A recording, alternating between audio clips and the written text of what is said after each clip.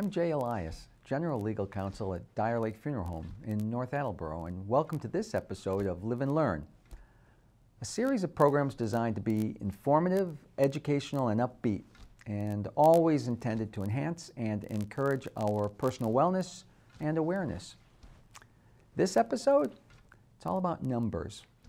Let's actually begin with 7 numbers in no particular order, and I'd ask that you not write them down. Just try and remember them.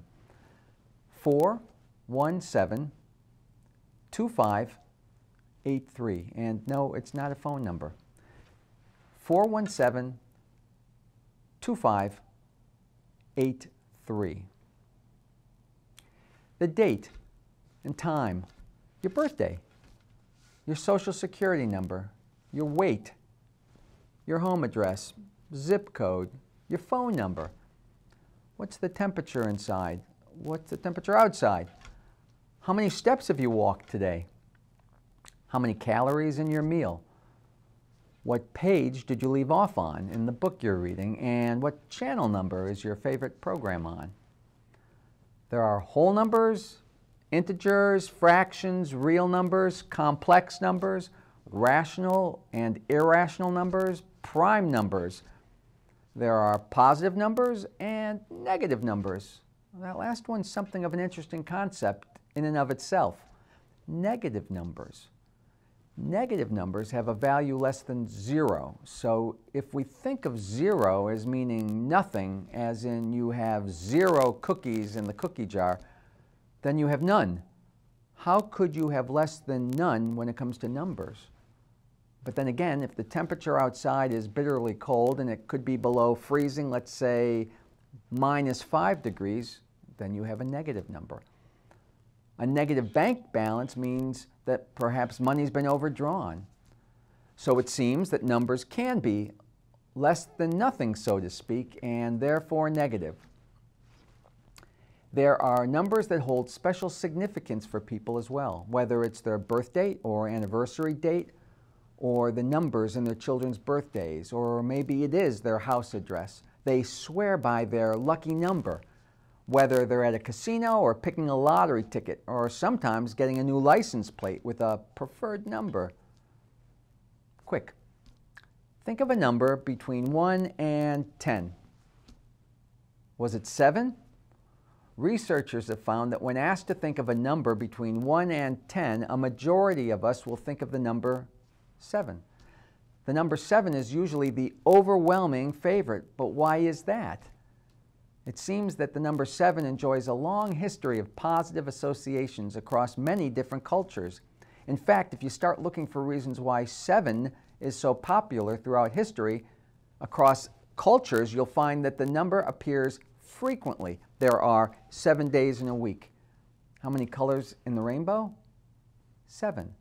There are 7 continents, 7 wonders of the ancient world. How many deadly sins are there? 7. There's also a powerful connection between the number 7 and the religions of the world. Many of us believe that God created the world in 6 days and rested on the 7th. And scholars have found that the number 7 often represents perfection or completeness in the Bible. In Judaism, there are 7 heavens. The Quran speaks of 7 heavens as well, and Muslims who make the pilgrimage to Mecca walk around the Kaaba 7 times. 7 is said to represent the largest number of objects people can recognize without having to count them. Beyond that, say 8, 9, or 10 items, and most of us have to consciously count or group them. When we see 7 items, we can pretty much readily identify that there are 7 of them. For the Chinese, the number 8 has long been regarded as a lucky number. It's been said that the pronunciation of the number 8 is similar to the pronunciation of the word meaning to prosper. And if you turn the number 8 90 degrees on its side, it resembles the symbol for infinity in math or eternity in philosophy. And you can effectively slice the number 8 in half vertically or horizontally, and both halves mirror themselves perfectly, suggesting perfect balance. The 2008 Summer Olympics were hosted in the capital city of China, Beijing. And given the affinity for the number of 8, the opening ceremony for the 2008 Games was begun on August 8, 2008, 8808, at 8 o'clock p.m. So we equate some numbers with good luck and others, well, not so much. Arithmophobia or numerophobia refer to a fear of numbers, sometimes specific ones, and other times just numbers in general, especially complex mathematical computations. Just the thought of solving a difficult arithmetic equation in school or doing calculations in day-to-day life can cause intense panic in some people. Most common in our country is the fear of the number 13, triskaidekaphobia, or the number 666. So if a majority of people would say that 7 is a lucky number, probably just as many would say that 13 is the number to avoid, that triskaidekaphobia. Although it doesn't fit neatly into a clinical definition of any specific phobia, in extreme instances it can impact the sufferer's life. Fortunately, though, the fear arises only in certain situations and generally doesn't significantly impair someone's life. And regardless of its scientific classification, triskaidekaphobia is ages old. It's often linked to the early Christians. For example, there were 13 people present at the Last Supper, Jesus and the 12 apostles, and some say that the betrayer, Judas, was the 13th person to join the table. But then again, the number 13 is also presented in a positive light in the Bible. The book of Exodus, for example, speaks of the 13 attributes of mercy, the words that God taught Moses for people to use whenever they needed to beg for divine compassion. There's also evidence that number 13 traces its origins to pre-Christian tradition and Viking mythology. Loki is believed to be something of the wily trickster god of Norse mythology, and the 13th god said to have intruded on the banquet of Valhalla, where another one of the Norse gods was killed. And finally, the oldest known reference to the fear of the number 13 can be found in an ancient Babylonian code of law dating to approximately 1700 BC. Those laws were apparently numbered, except the number 13 was omitted. Today, many hotels omit the 13th floor. Airlines sometimes have no 13th row in seating. Some cities skip over 13th Street. And as we all know, Friday the 13th is considered, well, probably the most unlucky day of all for many people. And then there's 666. Most of us are familiar with this infamous number, often cryptically referred to as the number of the beast in the New Testament, and in recent years as the number of the Antichrist. In its various versions, the book of Revelation says, "Here is wisdom. Let him who has understanding calculate the number of the beast, for the number is that of a man, and his number is 666. This is often cited as one of the most debated verses in the book of Revelation because of widespread disagreement over the identification and meaning of that number. The most common line of interpretation is based on the fact that in ancient times, letters of the alphabet often substituted for numerals. Each letter stood for a number. The problem is that there's no clear link between 666 and any one ancient historical name. Attempts have been made to alter spellings and incorporate titles to try to make a multitude of names fit, but nothing conclusive has emerged. Most commonly, the number 666 from the Bible has been identified with the Roman Emperor Nero on the basis of a Hebrew transliteration of the title Nero Caesar. But somehow, some way, none of the hypotheses have ever been conclusive. Needless to say, mention the number 666 and you're bound to elicit a strong reaction. And do bad things really happen in threes? Are you someone who believes that that happens? Whether it's plane crashes or a catastrophic natural disaster or the deaths of someone notable. For example, Going back a few years, in the same week in 2009, 3 well-known entertainers died: Michael Jackson, Ed McMahon, and Farrah Fawcett. In 1959, going back even farther, the musicians Buddy Holly, Ritchie Valens, and the Big Bopper all died together. And in 1970, in a short period of time, Jimi Hendrix, Janis Joplin, and Jim Morrison died, within weeks of each other, in fact. Why is it that so many of us think of or speak in terms of bad things happening in threes? Well, it may be that people are just naturally pattern seeking. The truth is that sometimes bad things do happen in threes, but just as often good things happen in threes. You know, there's that saying, 3 times a charm. We also have ready, set, go, 3 words. Stop, look, listen. Stop, drop, roll. In the final analysis, if 2 unfortunate events occur within a short span of time, all you really need to do is wait for some third event to happen, and you've created your triad. Again, maybe it's that sense of things happening in threes. Maybe we know it's pointless and unfounded, but maybe it gives us a sense of control over things for which we really don't have any control. We look for patterns in random order so as to extract order from random disorder. Many people are what's known as compulsive counters. Are you someone who's always counting in your head? Whether it's the number of tiles on the ceiling or the floor, or the number of stairs you've climbed, or the number of strokes when brushing your hair or your teeth, there may be no limit to what it is that you count. In fact, it really isn't the what you count that's important. It's that subconscious need to count. There are some people who need to count up to or backwards from a specific number. That same number every time. Waiting for the light to change, they always count to 100 or backwards from 50. Still other people may not feel right unless they perform a task or a certain number of times.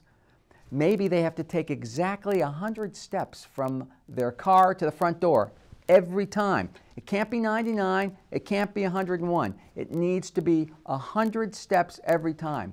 And for those who have that need or compulsion to always be counting in their head, they often attach goodness and badness to the tasks at hand. They'll be safe if they achieve the desired goal, or on the other hand, they may fear that something terrible will happen to them or to a loved one if they don't make that numerical goal. And even though they realize it may be irrational, they'll continue to count just to play it safe and not risk something bad happening. That one time they choose not to count. Better to avoid that anxiety. And speaking of anxiety, if the thought of math makes you a little bit nervous, you're actually in the majority. The phrase number anxiety was first coined by researchers in the 1950s, and by some estimates, more than 90% of us actually experience some degree of math anxiety. In one survey taken in 2012, about 30% of high school students reported that they felt helpless when doing math problems. And for many people, that fear of math can be traced back to their elementary school days, and specifically to being put on the spot with timed quizzes and tests, flashcards, forced memorization. Neuroscientists have, in fact, determined through MRI testing that for many people with math anxiety, there's a fear center that actually lights up in the brain, the same as when they see snakes or spiders. And when that's occurring, the problem-solving center of their brain actually shuts down. It's a bit like that fight or flight response. When your body and brain are working on emotion and fueled by adrenaline, your logical thought processes are effectively disengaged. It's been suggested that one way to address math anxiety is to seek out math problems in the most ordinary moments of your life, whether it's at home using measurements, at the store using prices, or at the restaurant using percentages for tips. The idea is to try to use numbers and math as part of a problem-solving process rather than triggering memories of those dreaded on-the-spot quizzes from 3rd grade. So, in the spirit of either alleviating your math anxiety or making you confident in your math skills, I'm going to give you a simple math riddle. A bat and a ball together cost $1.10. The bat cost $1 more than the ball. How much does the ball cost? One more time. A bat and a ball together cost $1.10. The bat cost $1 more than the ball. How much does the ball cost? The answer? The ball costs 5 cents.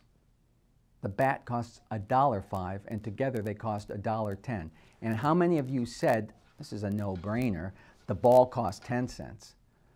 But if the ball costs 10 cents and the bat cost $1 more, that would be $1.10, and $1.10 plus 10 is $1.20. So the answer is the ball cost 5 cents. And hey, what about averages? In math, the average value in a set of numbers is the middle value, calculated by dividing the total of all the values by the number of values. In life, what do we mean by the average? The average person. John Q. Public, Jane Doe. Well, it means someone who's pretty much like everybody else in the crowd. Someone who gets up and goes to work every day, drives an average car, takes in roughly 2,000 calories a day. Who is the average American? Well, a fascinating study into self-perception found that 55% of Americans think they are more intelligent than the average American, a sort of self-defeating statistic that, in other words, means the average American thinks they're smarter than the average American. Think about that. The poll also found that just 34% thought that they were of equal smarts as everyone else, while a brutally honest 4% said they felt less intelligent than most people. And speaking of averages, according to the Environmental Protection Agency, the EPA, the average American will produce approximately 28 pounds of trash each year from aluminum cans, 77 pounds of trash of plastic bottles and jars, and 77 pounds of cardboard product, and sadly, the average American will produce more than 200 pounds of food waste every year. It also seems, speaking of numbers and averages, that about 1/3 of us average Americans don't know our neighbors all that well. 31% of us don't know our neighbors' first and last names. And speaking of averages, published studies suggest that the average adult has a vocabulary range of anywhere from 25,000 to 45,000 words. And we learn about one new word a day until we reach middle age. At 1 year of age, a child will recognize about 50 words. At age 3, they'll recognize about 1,000. And by age 5, they'll recognize about 10,000 words.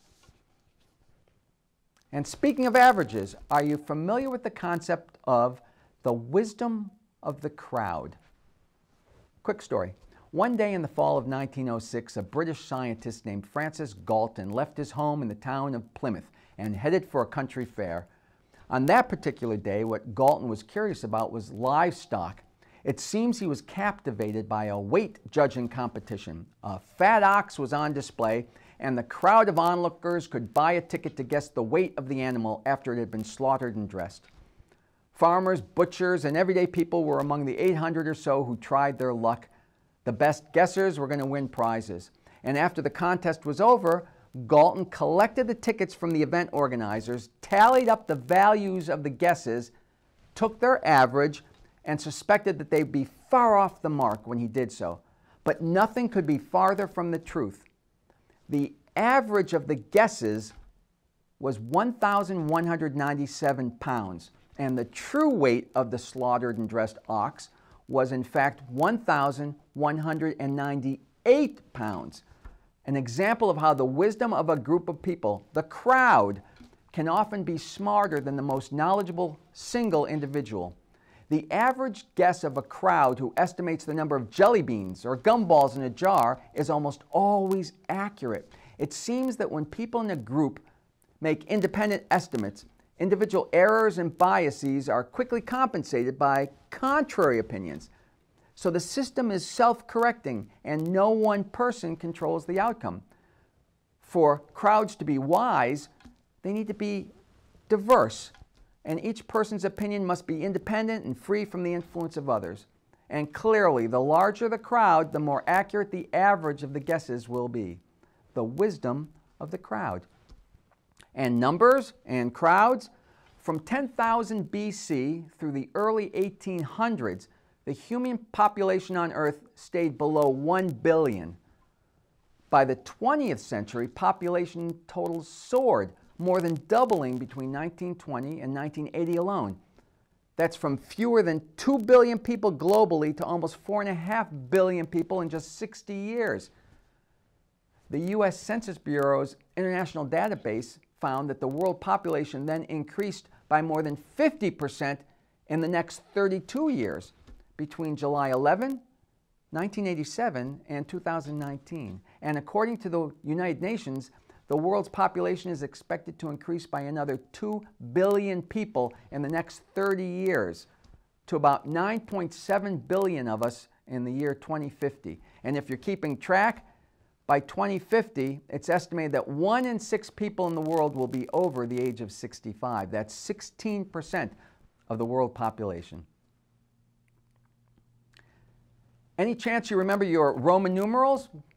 Roman numerals originated in ancient Rome, as the name suggests, and there are 7 basic symbols, again 7. I, V, X, L, C, D, and M. And the numerals developed out of a need for a common method of counting, essential to the Romans for communications and trade. Counting was impractical once you reached 10, and so this counting system was devised, based on a person's hand. But I'll bet you didn't know that the Roman numeral 1, signifying the numeral 1, referred to one finger. And the V for 5 represented 5 fingers of the hand, specifically the V shape formed by the thumb and forefinger.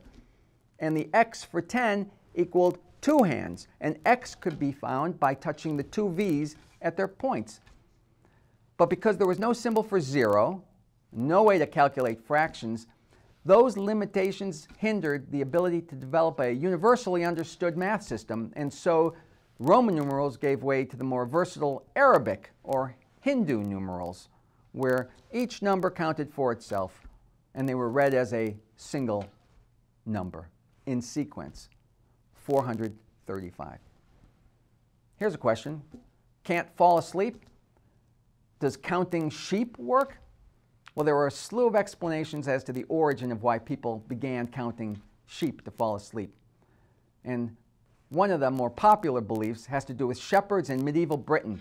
It's said that when shepherds used communal grazing land, they were obligated to keep a head count of their sheep each night. So before they went to sleep, they counted their sheep to ensure they were all accounted for. But the more relevant question now is, does counting sheep to fall asleep really work? And the short answer is, you might want to find some other way to fall asleep. While engaging the brain in a relaxing, repetitive task slows the mind, it's been found that counting sheep is really not one of the more effective means. Researchers have repeatedly put it to the test and discovered that those who pictured such things as running waterfalls and waves at a beach fall asleep more quickly than those who are counting sheep. And actually the most effective means? Breathing techniques. Are you familiar with Rubik's Cube, that classic puzzle invented in 1974 by a Hungarian architecture and design professor? It consists of 27 smaller cubes arranged in a colored 3x3 grid. A cube starts out in its solved configuration, and through rotation, it's scrambled, and the goal is to again rotate the faces and return to the original solved pattern, with each side being a uniform single color. For most, solving the puzzle is notoriously tricky. So what are the fewest number of moves needed to solve the puzzle? Well, in 2010, a group of mathematicians found that Rubik's Cube puzzle can be solved in as few as 20 moves. 20. But the truly remarkable number is that given all the potential combinations of color changes and colors, not accurate though, there are 43 quintillion possible permutations. Again, most of them incorrect. That's 43 followed by 18 zeros. And think about this, working memory. Working memory is the capacity to hold amounts of information in an active, easily accessible state, like someone's phone number when they first give it to you, or an address when you write it down. Psychology experiments have shown that our working memory can hold only a limited number of separate items, and that's about 7. Try this with someone. Read the telephone number out loud to them. Wait 10 seconds. Ask them to repeat the number. They should be able to do so without any problem. But then read them a different telephone number and pause. Ask them to count backwards from 50, and then ask them to repeat to you that second phone number. The chances are great that by the time they finish counting backwards from 50, they'll have forgotten all of the numbers of that second phone number. And why is that? Because the distraction of having to perform even simple counting or subtraction in their head prevented them from mentally repeating the telephone number, which is how we keep those kinds of numbers in our working memory and then reinforce them into our long-term memory. So, do you remember that random 7-digit number I said at the beginning of the program? That would be 4172583. I'm Jay Elias. Thank you for watching this episode of Live and Learn. I hope you enjoyed this, and I look forward to you joining me again for another program designed to enhance and encourage your personal wellness and awareness. And until then, remember, it's never too late to learn. And consider this. It's been said that life is a math equation. In order to gain the most, you have to know how to convert negatives into positives.